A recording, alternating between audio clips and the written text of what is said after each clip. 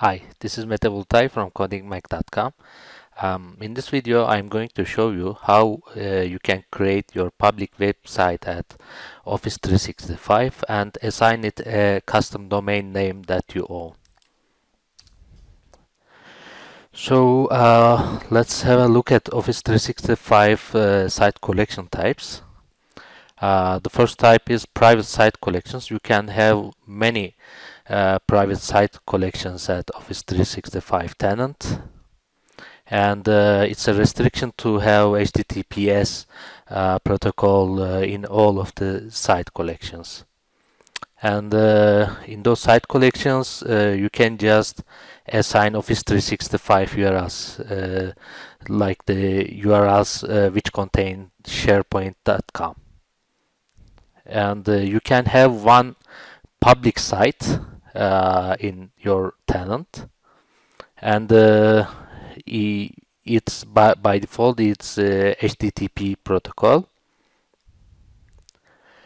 and you can assign Office 365 URLs as well as your custom domain URL. Actually, you have just one Office 365 URL, and then additionally you can assign a custom domain of your own. So let's demonstrate this one. Okay, now this is my tenant administration in Office 365. As you see, this is my account name, which is Cotolio. I assigned this one when I first created my tenant account, and these are auto-generated, some of them, and I can change this one whenever I create a private site collection. It should start with this code only. I can't change this one. It's a restriction of Office 365. And also there's one other restriction. You can't assign custom domains to your private site collections. You can assign it just for your public site collections. Here you see I can create just private site collections because I already have a public website. So when I try to create one private site collection, yeah, you see there are not many options. I can just create a site under managed path here under codolia.sharepoint.com, and yeah, it's not writing here, but yeah, it's right here, HTTPS. So this is a restriction of private site collections in Office 365. Okay, let's close this one, and now I'll show you how to add a custom domain. So we will click this one, add domain. As you see, they are grouped under public website group in here. Okay, add domain, we are waiting. So I should re-log in.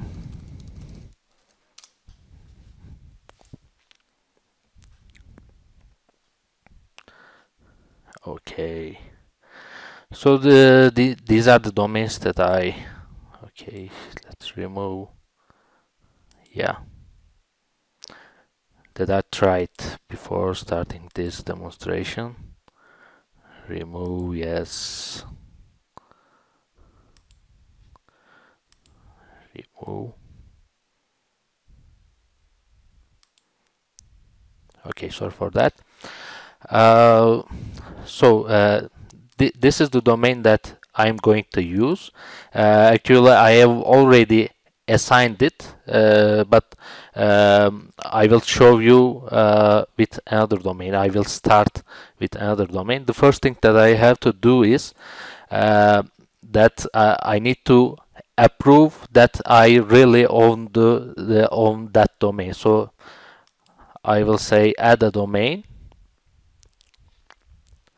And yeah, I should specify a domain.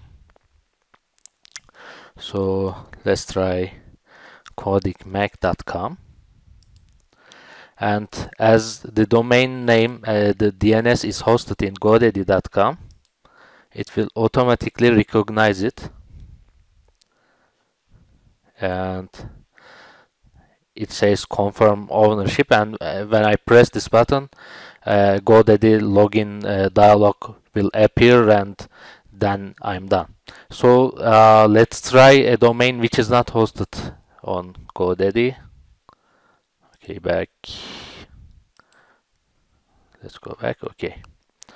So it says setup in progress. This is what happened when I started it. So let's try my company's domain. Believe me, I don't own this domain. I will just show you what happens. Next. And yeah, when it can't recognize the DNS provider, it provides us a list of known providers, or you can just select DNS. You just don't select one, and you can do some manual steps, or you can select from this list. So I'm not going further because I don't own this domain. Let's go back to the domains list. It takes a while because I'm connecting over 3G. Come on. Okay, it was .net. Okay, yeah. Okay, it says setup in progress.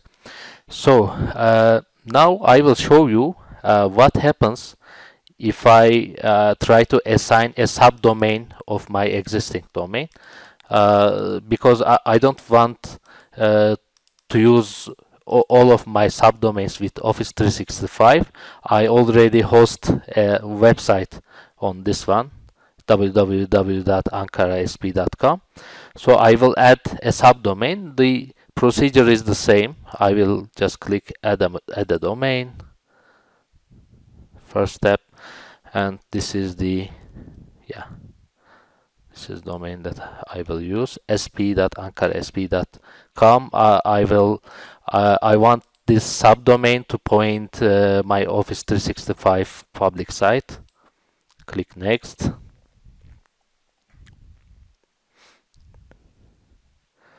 Yeah, okay, they confirmed because I already added it. Finish. Yeah. Now the cool thing is I can add users with this domain name. Let's see. Start step 2.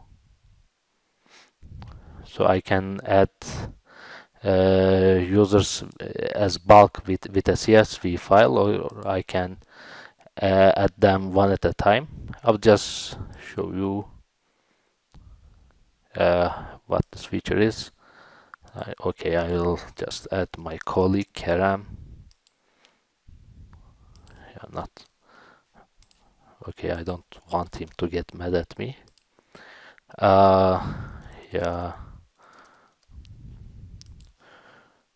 So there's if I add domains to my account, I can add users for each domain. So it's a very cool feature. You don't need to add your users at this your tenant name on Microsoft.com. Instead, you can add your users with your own domain names. I can use whether my root domain or the subdomain that I'm now adding. I'll just click cancel. Okay. I'm sorry, I don't want to. Next. So the third step is configuring your DNS to point to Office 365. and let's start it. There are two ways to do it. One is the automatic way. You can let Office 365 automatically configure your DNS if it's integrated with your DNS provider, or you can just do the steps manually, and there are three options here. As I have Exchange Online and Link Online associated with my tenancy, I can add related DNS records with them, or if I want to just host my website with this domain, I will just select this one, and it says you can use it with SharePoint Online, custom domain, mailboxes, etc. Okay, I'm skipping that. Yeah, next.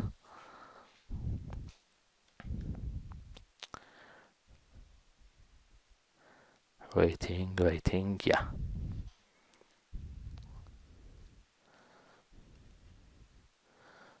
Okay.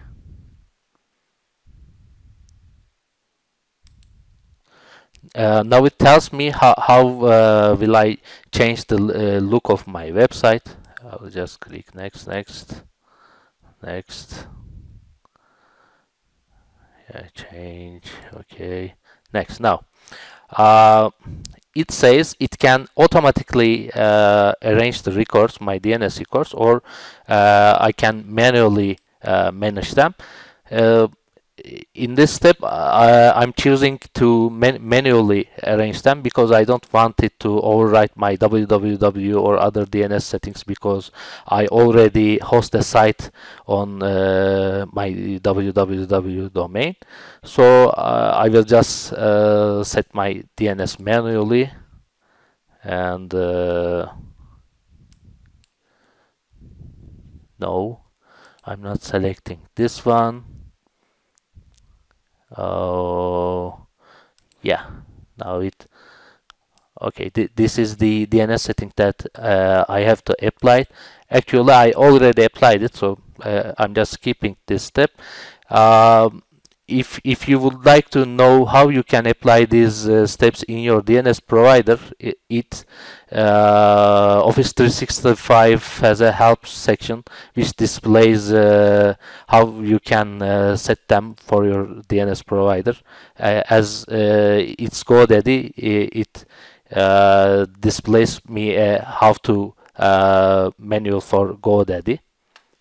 So I say go down, check. Okay, it says okay, it's all done. It's very good, well done. So I'm finishing this one, and I'm going to my tenant admin. Okay, SharePoint admin.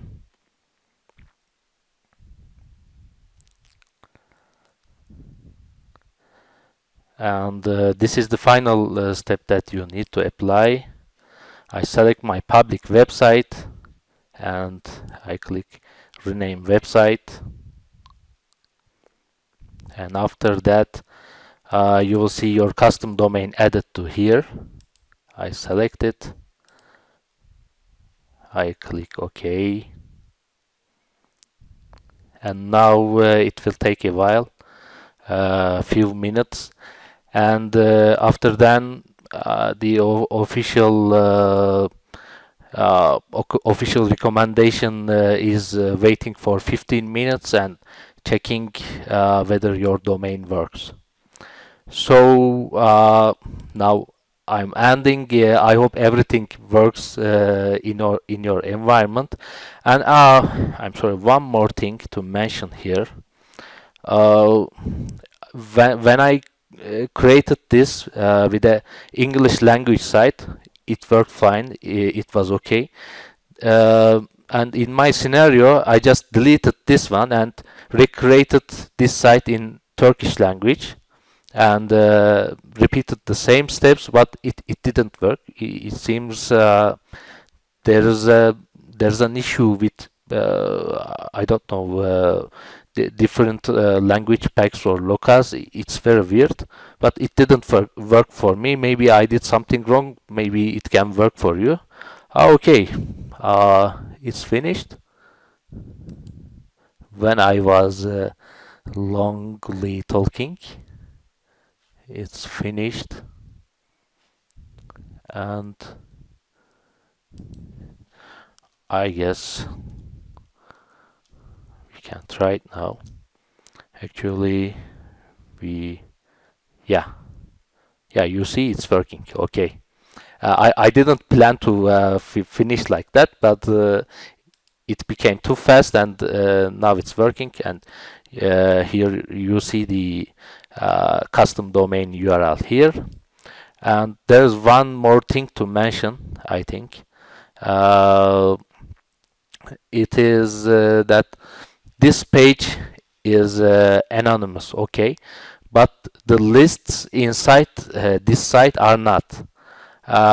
There's a limitation in Office 365, but you can modify those lists to be anonymously accessed by installing some apps. There are some apps on the store.